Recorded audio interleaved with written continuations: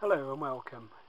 Trying to get FPV on the from the Hubsan onto my F450 quadcopter. The cheapest I could possibly do it. And this is what I've come up with so far. At the moment, with the Hubsan, as we know,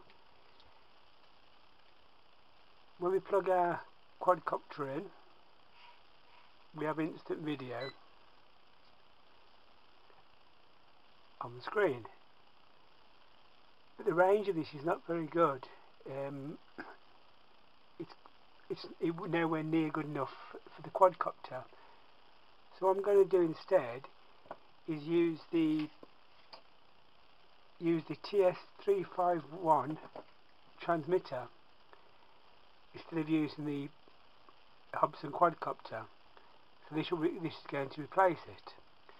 So how are we going to get this to work on the Hubsan? There's two ways I'm going to do it, either with the keychain camera or the wing camera from Hobby King. This is absolutely a brilliant camera and it does so much. I will cover all the functions it does, but at the moment, just to show you how we can use this as an FPV and compare these two.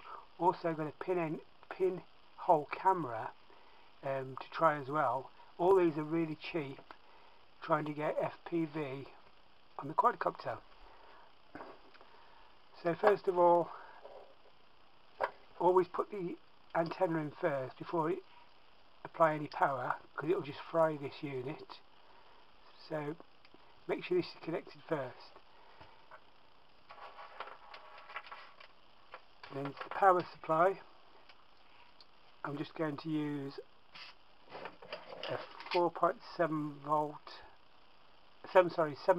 volt battery to power it, and then I made up a cable that will go into the USB of the keychain camera.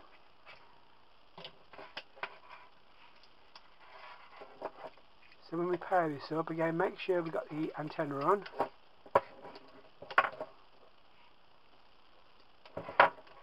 The red light comes on to say it's being powered, and to get any kind of visual on the screen, I'll plug in the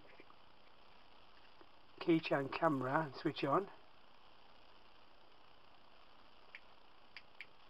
As you notice, when it's on, we've got live video feed, independent as we have with the Hubsan FPV, but with this is going to go a lot further. Also we've got a cloverleaf antenna connected, which is shown on the previous video. But this one is all well and good, but after 1 minute of use it turns off. So it's okay for, like I say, for 1 minute and then it's no good. So I thought about trying the wing camera from Hobby King. Again, I've made the lead up by cutting the cable, and then I did a servo connection to plug in. And how this is going to work, I'll just turn this off. It will switch off after a minute anyway. There you go, it switched off, so that's no use. So to use the Hobby King, unplug the cable for the keychain camera. If I don't use a card, what you'll see is a setup screen. I'll show you how this works. The black lead goes to this side and the video lead goes to the other. Important we get these in correctly. And then when we turn on,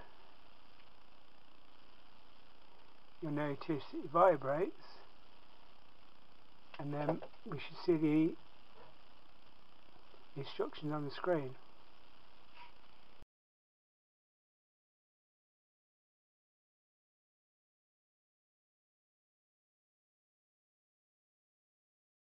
The way this works, with the lead pointing towards the screen, if we use these buttons up and down, and this middle button is to confirm or enter your choice. So next menu, if I press the centre one, it says what version it is.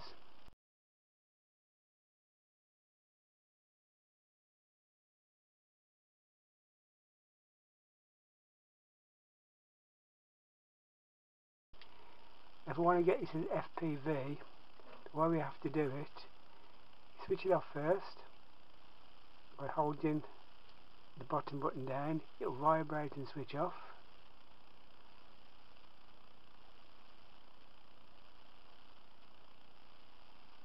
It goes off. When we put the memory card in,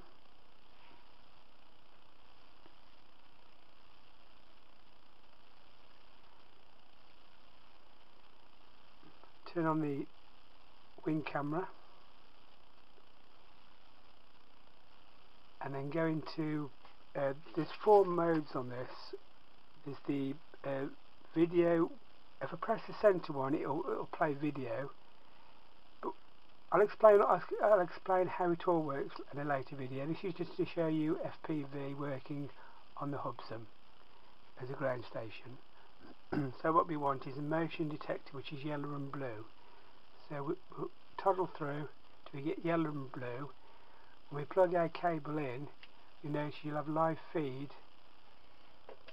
again straight to the angle, wide angle lens. Seems to be very good quality, but it doesn't switch off, which is a good thing, only when the card is full.